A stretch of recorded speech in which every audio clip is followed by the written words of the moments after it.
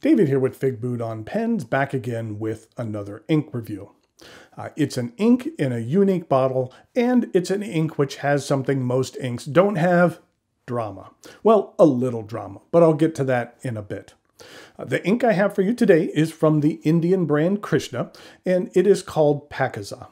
And thanks go out to Krishna for providing this ink for review. If you're not familiar with Krishna, it's based out of India. The gentleman who runs the company is Dr. Neethu Srikumar. The good doctor is an anesthesiologist at a government hospital in the Kerala region of India, which is on the western coast of India's southern tip on the shores of the Arabian Sea. In 2010, the doctor began making fountain pen ink, and while he has team members to help out with the packaging and the business side of things, the process of creating Krishna inks is all done by the doctor himself. What I have for you today is a newly introduced limited edition ink from Krishna called Paakezah, which means pure in Persian, but many people know the word as the name of a popular Indian film from the early 1970s, but the ink is not named for the movie. Now, I mentioned there was a little drama surrounding this ink. Well, not the ink itself, but the bottle. And how Krishna handled the situation was an example of what I feel is the right way to deal with an issue. You'll see here in a moment, but the bottle is very unique. The story, as I understand it, is that Krishna had sourced these bottles from a supplier who had represented them to be a generic design. They purchased the bottles and then proceeded to promote the product launch as a company would normally do. Right before they launched the product for pre-orders, they had sent me this bottle that I have here for review. However, the day after the launch, they were notified that a Japanese company by the name of Gecko Design actually had patented the design of this bottle. It had won a number of design awards back in 2018. So, Krishna's supplier had misrepresented the bottle as being generic. So, literally a day later, after they had started the pre-orders, Krishna halted those pre-orders and pulled the ink off the market. And they were very open about it with the community and communicated in a number of different ways. And it was very refreshing. And everyone agreed that Krishna basically was given a bit of a raw deal, but they did the right thing in pulling the product rather than intentionally infringing on the design of another company. After about a week, Krishna announced that they had worked out a deal with Gecko Design and that this deal would allow this limited edition ink to move forward. Okay, enough backstory. Let's actually show you this bottle. There are some things I care for about it, as well as some areas of concern. And oh yeah, it also comes with some fountain pen ink in it, so I will be showing you that as well. In order to take a look at this bottle and ink, please join me over here at camera 2. The ink arrives in this tin. It's reminiscent to me of something tea would come in. The bottle was well protected in here. That there was some nice foam padding around the outside, as well as some padding here in the lid. And then we have the bottle. Now, it's a little difficult to see what's going on here. One, you can see the reflection of my lights in here, so that looks really nice. But this is a picture of what the bottle will look like most of the time for you. It's a bottle which uses the principles of atmospheric pressure and equalization in order to have a large reservoir. It's an interesting design. Now, with the ink sloshing around here, it kind of covers the entire inside. So the glass is a little bit clear here, and it is a dark blue ink. Now, I do have a couple of concerns about this bottle. One thing is if the level here in the arm gets too low and you kind of manually tip it over to fill it up, the pressure coming from the other side will keep the arm completely filled. And then when you open the top, it'll be filled to the rim here. I speak from experience. I did that and made a bit of a mess. The other thing that concerns me is this arm itself.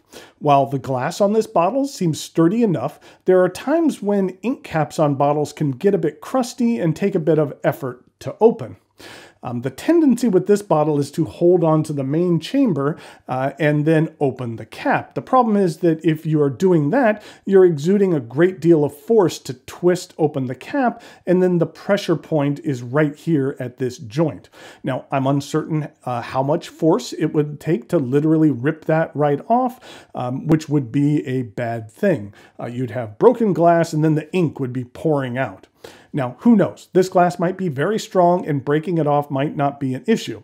I've made it a point when opening this bottle to hold it from below like this, rather than only holding on to the main chamber. So now let's actually take a look at what's inside this unique bottle, which is a very nice blue ink. Here it is on some 52-gram Tomoe River paper. You can see that it's a nice dark blue, and on these heavier applications, there is a fair amount of sheen that is on here. So this is with a Q-tip, and this is with more of a smear. And you can see that there is a hefty amount of sheen on here as well. And in regard to some shading, or whether it bleeds through, it does just a tiny bit, but on this particular page, I do apply a rather generous amount of ink, so that's to be expected. This is what the ink looks like on a swatch. I find it to be fairly similar to something like Diamine Skull and Roses. Then it looks somewhat similar to Venta's Blue Blood, or even KWZ's Sheen Machine, which I think has a little bit more sheen to it, or even something like Diamine Jack Frost. So here we have Krishna Paakezah. This top portion here I wrote with a Pilot Parallel, this 2.4 millimeter, and this is Rhodia 80-gram paper. I find the ghosting and bleed to be low. Even with this rather heavy application, you can see here that there's very, very little ghosting and no bleed through whatsoever. I'd say shade is rather low. I find this to be a rather saturated ink, but the sheen on this ink is rather high. Okay, in regard to pens, I have 3 here, 2 of which are going to be reviewed in the somewhat near future. In regard to one with a fine nib, I have this one here, which is one of the recent releases from Narwhal, which is one of their piston fillers, and this is their clear demonstrator for the piston filler. So we have a Narwhal piston filler.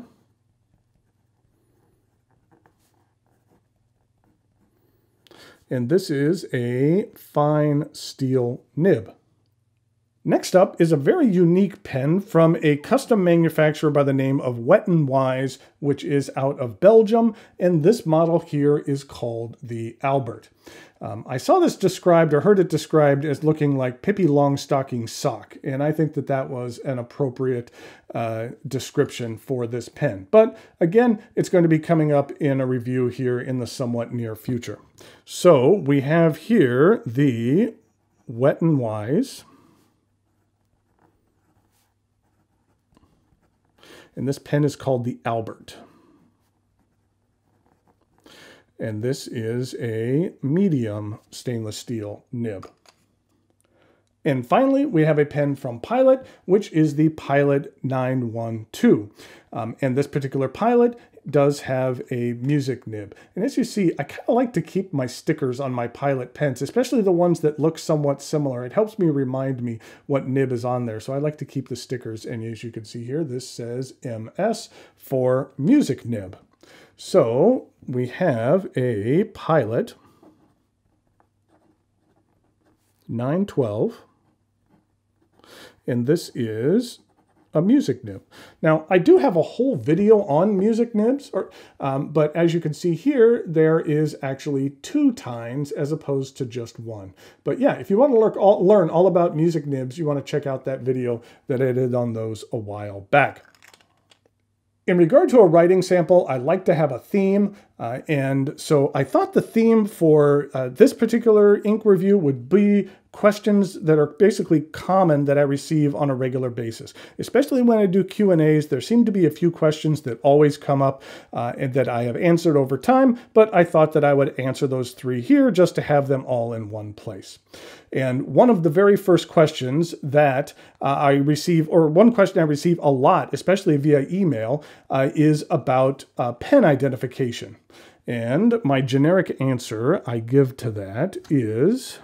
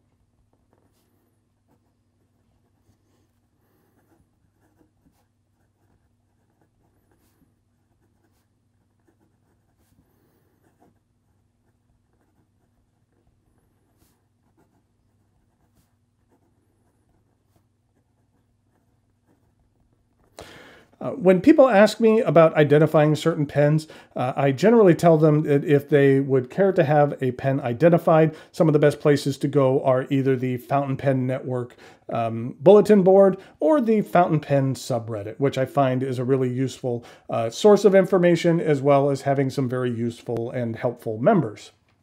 Okay, next question and the next pen. The next pen is this Wet n Wise Albert, and a very common question I get is, how did I get the name Figboot?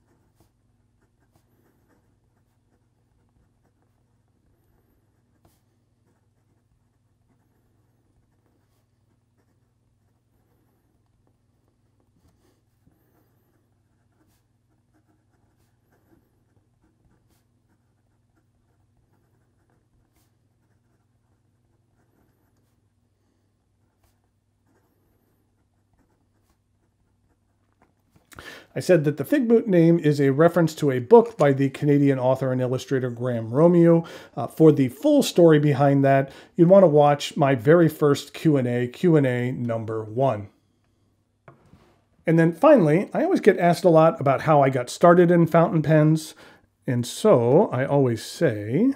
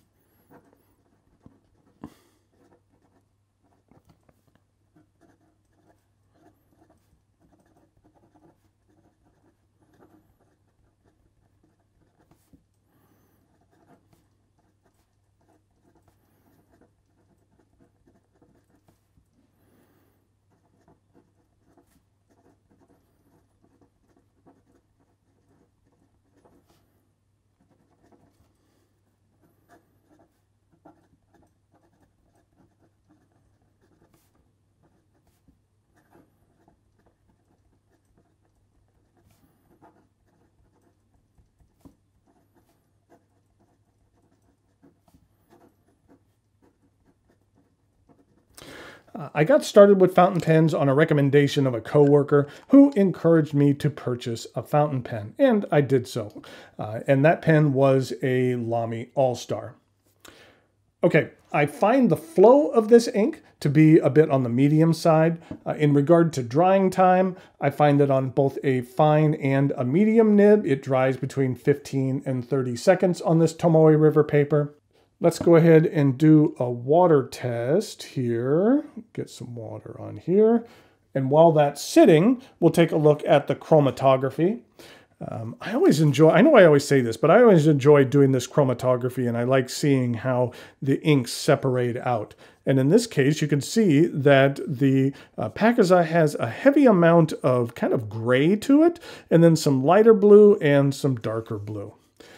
And then this is what the chromatography, once it dries, ended up looking like. And like I said, there's a large amount of gray in here as well, besides the different shades of blue.